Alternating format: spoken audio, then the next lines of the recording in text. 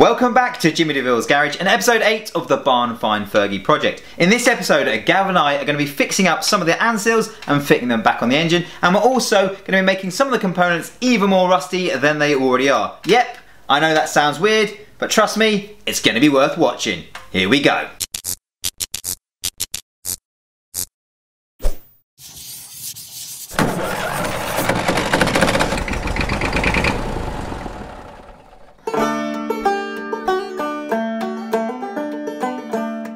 "31 years sat in a hedge has given this 1953 Ferguson TEF a glorious texture of moss, rust and decay."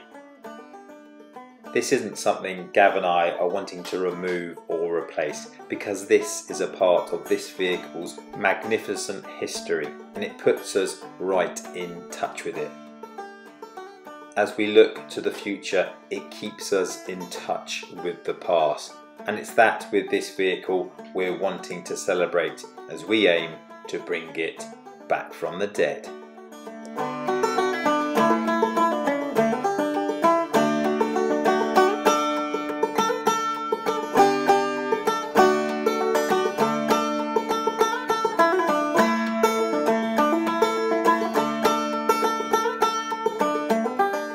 Sometimes it is a fact that not everything is savable. Alright Gav, me old mucker. Hi Jimmy, you alright then? Yeah, good. How's the old ice cream eating been going this week? Yeah, I had a lovely cornetto week. Listen, that is a step down from the old double doozy, isn't it? Well, it is a little bit, but yeah. You got to get what you can get. you got to take what you're given. You certainly have. So I'm late. Yeah. I've just been, I will confess, catching up with the old double boost on YouTube. Ah, the legendary Mr. John Mills. Indeed. Absolute top bloke. Now listen, if you like a bit of no-nonsense engineering, straight talking, John's from the northeast, John is your man. Quality stuff. Quality stuff going on up there. I've been watching John for years, and look, he does lathe work, milling work, welding, MIG, TIG, plasma cutting, casting. Yeah. He's a clever man, and he even gets involved in a beautiful Sentinel steam wagon. Mm-hmm. Well worth a watch. So not only that, but on his last episode, we got a mention. Yeah, well chuffed with that. Made my day, mate. Cheers, John. We appreciate the shout out. So do check his stuff out. He is an absolute top bloke. Anyway, on to top blokes. What have you been doing with our water pump? Right, okay, so I thought I'd tackle the water pump because I want to start building up the front of the engine a little bit. Okay, so how is it? Because the fan left a lot to desire, but it was still rotating, wasn't it? It was actually, believe it or not. So yeah, on the outside it looks rough, to say the least. But actually, inside, not too bad. The bearings are good. It's going to need a new seal. Yeah. But the only thing that just worries me a little tiny bit, Jimmy, is the face. Making you nervous? Yeah, a little bit. Where the seal sits. Yeah, so you got some mating surfaces in there? Yeah, it's pitted, so I don't think we're going to get a good seal. Right. Leaking water pumps is something that we don't want. No, so here's the thing, mate. Yeah. Steady yourself. What? You stood there with a water pump in your hand telling me to steady myself. I need to use a lathe. Now, I know how attached you are to the old Myford. Is there any chance... This is a big ask. Is there any chance I could just face a little bit off on the old Myford?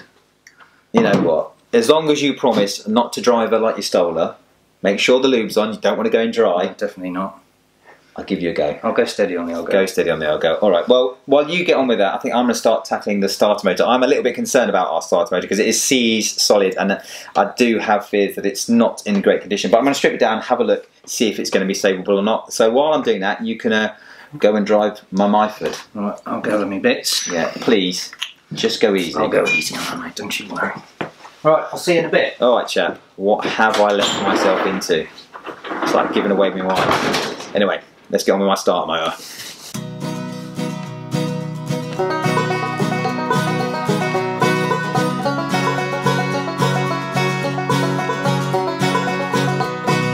Wish I was in London, some other seaport town.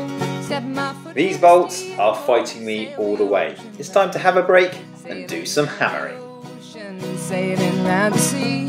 I think you've had some Bobby forever he may be. If you're willing to put the work in, it's surprising what you can save.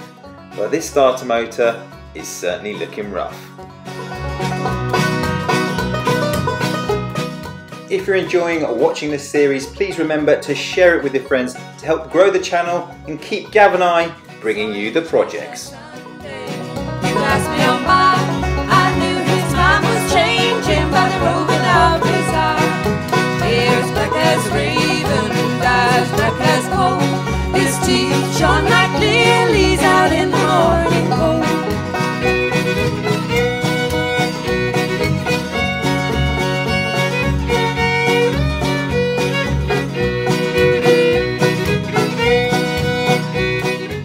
5 minutes on the old Myford and this water pump housing should be back in the game.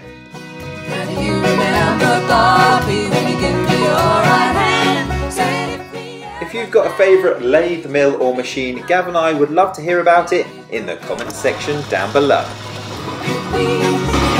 my heart is broken till I get some. My heart is broken till I get some. Just the job.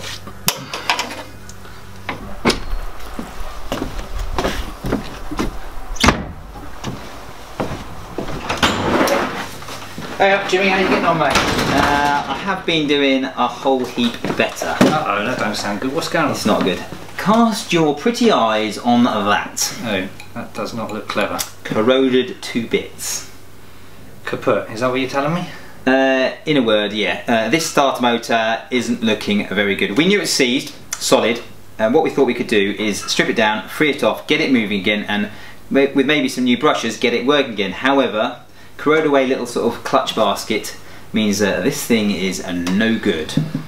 Right, okay. So First thing we're putting on the track today, mate. yeah, right. So we've got a problem. Well, we have got a problem, but luckily I did see that this was in a pretty bad shape, so I have got a solution. Check me out. Go on then, I am intrigued. You are intrigued. You ready? Yeah. Here it is. Stand by. Here we go. A little surprise for you. Right there. Perfect. Easy job. New starter motor straight on.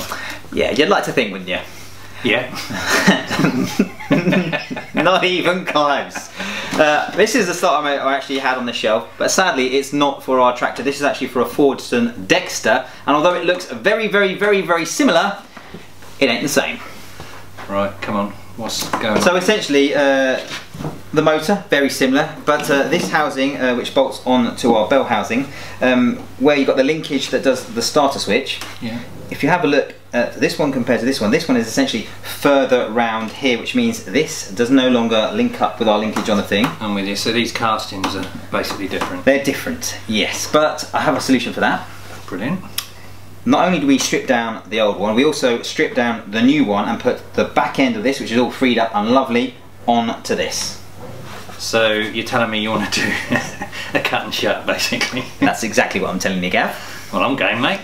I'm glad you're game, because there's a socket there with your name on it, so if you get those two 10mm off there, we'll get this apart, hopefully put it in this, and I can throw this gubbins in the bin.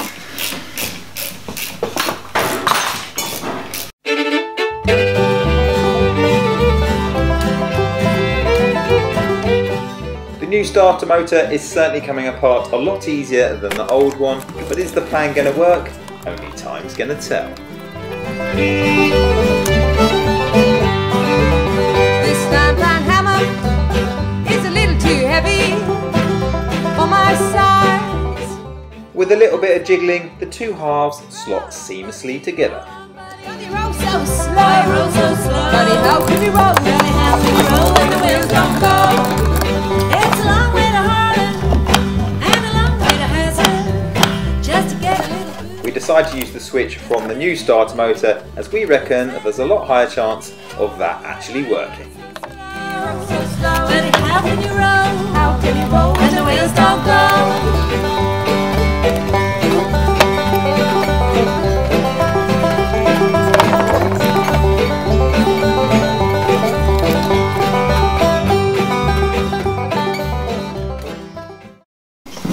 Gav, Alright. hybrid starter motor, absolutely done. What do you reckon? I like it. Yeah. I like how it looks like. The old rusty bit. and the new. Yeah. We've got absolutely no idea if it's going to work, but it is together, so it should all fit. Whether or not it works, there's only one way to find that out, isn't there? We can test it, can't we? We're going to have to test it. Yeah. Anyway, enough of that. You've been on my Myford. Yeah. How'd you get on? Lovely, lovely machine, mate. Of course it's she. See, she purrs like a kitten. Yeah. So I faced off the old Pumpy bit. pump, ditched the old seal, put a new one in, pressed that back together. And So that's all assembled. How does it come on? That's not her new bearings. How does she spin? Oh, she's lovely. Look at that. It's just sort of nice, firm. Feels Gav, good. what have I just spotted there? Oh, so yeah. Oh right. Okay, mate. Yeah. I should have texted you or phoned you or something, but I did have a rummage through your drawers. That's not a place you want to go. Yeah. So and I found this nice new shiny grease nipple. The old one was completely big. Gone, rotted So, away. Yeah. So I thought I'd borrow that. Well, if there's anyone I want rifling through my drawers, Gav, it's you. So yeah, Fondling your nipple. there you go. This has gone south fast. Right. So what's left on that before we get it onto the engine? Right. I need to put the actual pump, impeller bit, back on the housing. So we've got a new gasket, nuts and spring washers, and should be good to go on. Right. I tell you what. You get that assembled, and then we can get to this starter motor and that water pump on the old girl. Yeah. Let's get on with it.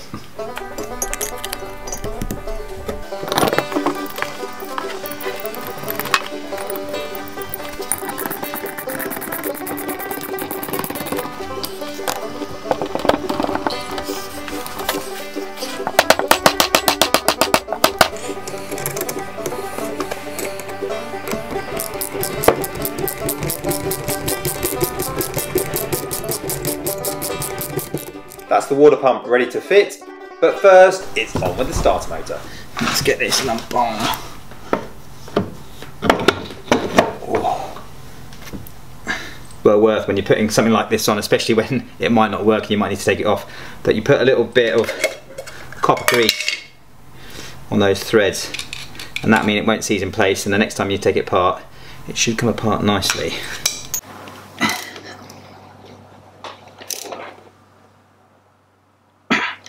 Right, that's our hybrid starter motor fitted back on. You can see now this is the linkage that actuates the starter motor, and it fits. If we hadn't changed this casting, these two would not have come together. Bad times. With this on, it fits. Gavin, how are you getting on, old bean? Water pump about to go on, old chap. So I'm just going to slip a new gasket on here, and hopefully she should slot nicely into place. It's going to be a bit of a fiddle, but it normally is. Right, that one's started. Got to make sure you have the alternator clamp on as well. That's them started now.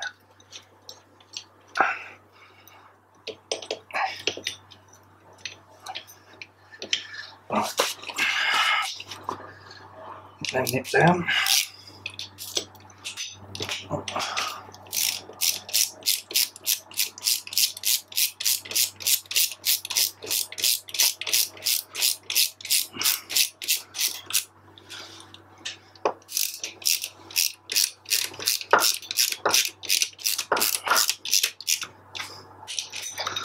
I won't do this one all the way up because we don't actually know where our alternator is going to go at the moment, so I'll leave that one slack, and then when we adjust our alternator we can put it where we want and tighten this bolt up.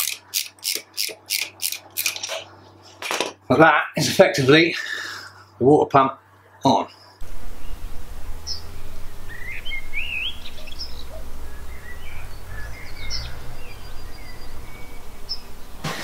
Gavlar, Gavlar, Gavlar. You ever called Gavlar? All the time. All the time, there we go. I did get told to mention the fact from someone that you look like Adrian on Off Bottom. Do I? Someone on the good old social media says Gav looks like Adrian off the sitcom comedy A Bottom. Oh, I don't mind that actually. He's, you know. Well, good, because he used to make some pretty bad mistakes, didn't he? Yeah, go on, what have I done? Well, before we go too far, I'd like to bring up this, which I now believe to be called an alternator. Come on, mate, that isn't easy. I was messing about with the bracket down here, right, and I've called it an alternator. Yeah, but probably the comment section below has gone mad, telling us that it is a dynamo. We do realise it, but Gav was just having a mad couple of moments. I can only apologise for my error. I will not let it happen again. Can you write your apology, a written apology, get those out for good people, please? I will do that immediately. While we've got this dynamo out, it's probably worth mentioning, this was completely seized when we took it off and it's now spinning freely. However, listen to that. Nasty. Nasty, nasty. It is now free. However, we doubt it works. No. But we are going to be putting it back on, and the reason we're going to be putting it back on because we're only been using it as basically a bearing. The belt will go in there for the fan to keep the engine cool because we're not worried about recharging the battery at the moment. So this alternator, I've done it. This old dynamo is going back on. I'm just going to shut up. Right, what are we putting on next? Right, okay, before you're being mean to me, I'd seen you on social media looking at Fergie models. I thought he's getting me a present. I've just been to Ireland, haven't I? Yeah. We've lots all of seen tractors. So I thought, I know, I'll get him a present. Oh, hang on, mate, I didn't get you. That's very kind. You've still got time. That's massive. Yeah, but those models they're expensive. Right, so you got me a present. Yeah. Where did you get this from? On a well-known internet website. Okay. I wasn't expecting this. Genuinely not expecting a present. Can I open it? Don't get overexcited. Alright. There's a lot of bubble wrap. Oh! This! You've got us one of those auxiliary fuel tanks. Yep. These are expensive. Yeah. Well, yeah, very expensive, Jimmy. Did you get a bit of a deal? I did get a good deal. But it does look like it might have a few issues. But the one we had on the tractor, yeah, grab it. It's looking better than that. So we're probably going to use this as a base, but it looks like it's been gunged up at the bottom. But we're hopefully going to bring this back to life. Obviously, I'm not going to find out as it was a present how much it cost, but thanks, Gav. That's very, very kind of you. Yeah, I definitely did get you one of those toy tractors. Good man. Right. Okay. Moving on. What are we going to do next? Right. Okay. So what I'm going to be doing now is I'm going to be refitting this thermostat housing at the top here, and I'm going to be putting that oil pump back in at the front. And I think I'm going to stick on this side and work on the manifold inlet and outlet or exhaust, and maybe look at getting that old dynamo on. You nearly said it. I nearly said it. But before we do that, you actually got busy with that exhaust manifold, didn't you, in the week? Yes, I did, yeah. At home. I've done some repairs on that. So should we see what you got up to? Yeah. Here it is. A hole has corroded its way into the exhaust manifold elbow, so Gav's on a mission to get it patched up.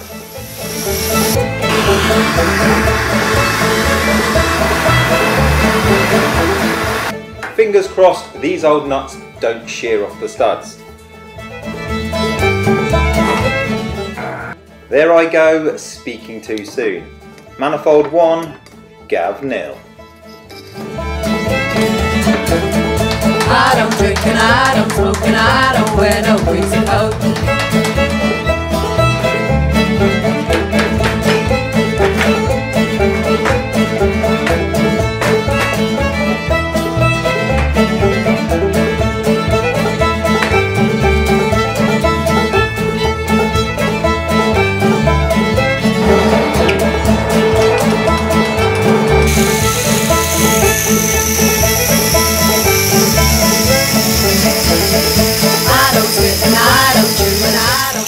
To undo that sheared stud, it's time to crack out the weld-on nut ploy.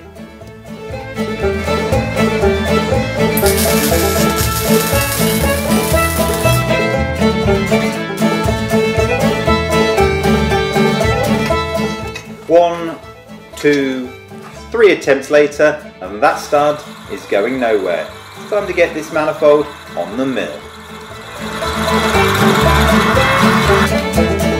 I don't kiss and I don't tell, and all you sinners can't go to hell. Cracking job, Gav. The original thread is back in the game. Now it's just a case of welding up those corroded holes, and this manifold is going to be fit for the fight. Because this is a casting, it's getting preheated before it's hit with the welder.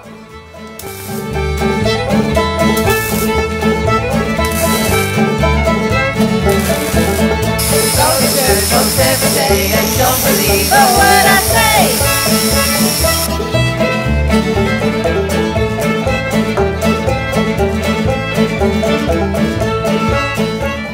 Now it's on with the gaskets, ready for the manifolds. Right, here you go, fella. Manifold. Exhaust manifold, and that was an absolute beast, let me tell you. Proper beat me up. Did it beat you up? Yeah. Well, I'll tell you what, it's looking well now. I remember taking both of these off. Yeah. You kind of need to shuffle them on together. So do you want to just give us a hand holding it on? Sure thing. I seem to remember we've got to sort of do a... Yeah, they sort of intertwangle. They do intertwangle. That's the right way there. That's the right way there. That's it, isn't it? I think that's right. Slop her on. That is going on a lot easier than it came off. Yeah, that is a world of difference. No hammers involved. No hammers involved. It's looking like I can get all the studs in. Nice. Right, I'll get that bolted up.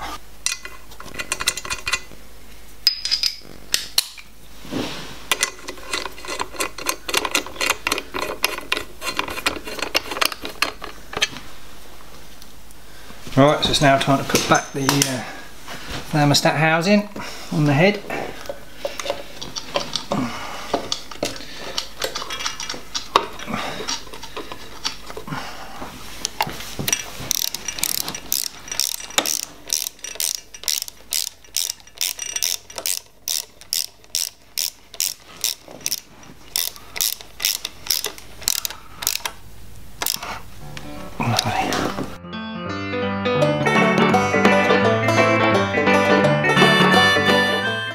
It feels like great progress that there's now a housing for that oil pump to be bolting back onto.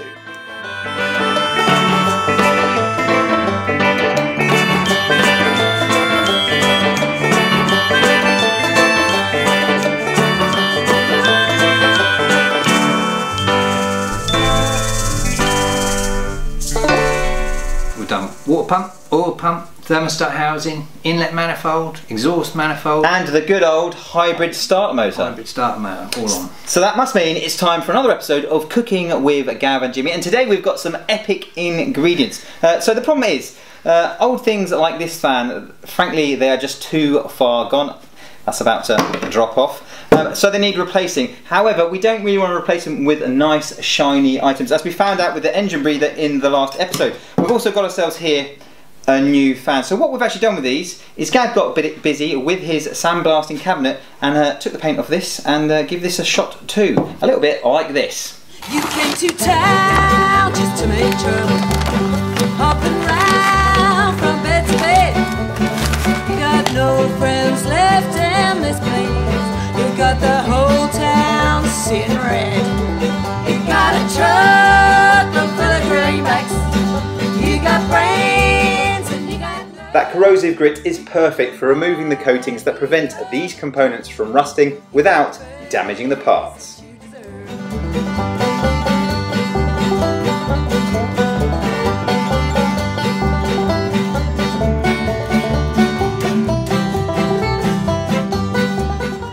As naked as the day that they were born.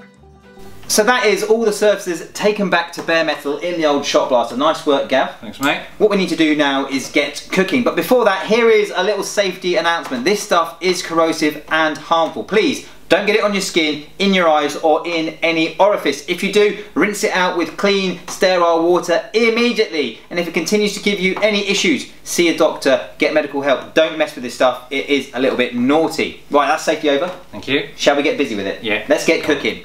Right, okay, what we need to mix up the solution, which is 3/4 of a bottle, squirty bottle of hydrogen peroxide, about 1/4 of white vinegar, and roughly a tablespoon of salt. Mix it up in a squirty bottle. You ready to go? Get rusting. Get rusting. Right, let's get rusting. It's simply a case of spraying this on, and the more you spray it on over a longer period, the rustier it will get. Isn't that right? That is right. So we're going to start on here. Yep. Give that a spray, and it kind of fizzes, and it's going to start to turn orange almost immediately. There it is, turning orange. So that now is rusting away. And what Gav's going to continue to do is spray this all over, getting it all rusted down. Yep. While you do that, I'm going to end this episode, because sadly that's all we've got time for this week. If you've got any questions or queries, please leave them in the comment section down below, and Gav and I will get back to you as soon as we can. Also, if you really do like this channel, please share it with your friends to help us grow. Also, remember to hit that almighty subscribe button in the sky and the little bell icon so you'll know the next time we release an episode. Until then, happy rusting from Gav and I, and we'll catch you later. Welcome back to episode, Jimmy de Ville's Garage. That's where we are. We're here. He's the finest thing you ever did see. What is your favourite sweet? Oh, favourite sweet. I know what mine is, mate. I've got it lined up already. The little bottom at the top. Mine's also. Is it? Yeah. He's a little help, no help wanted. What's your favourite like chocolate bar sweet? Fruit and nut. Easy. Cool, that's a bit luxurious, isn't it? Fruit and nut? Well, I love my baby, he's a big bad booger. Yes, working man's chocolate. No, I was thinking more like curly whirly, mate. Sweet as sugar. Yeah, until they change the size. Yeah, that's it. Curly whirly ain't curly whirly. What's a curly con? Yeah. Do you need any help? Let's just get to the bare bones of it, Gav. Have you had ever any facial hair? Well, apart from this, does that not count as facial? No, like stylistically. He calls me his little piggy piggy.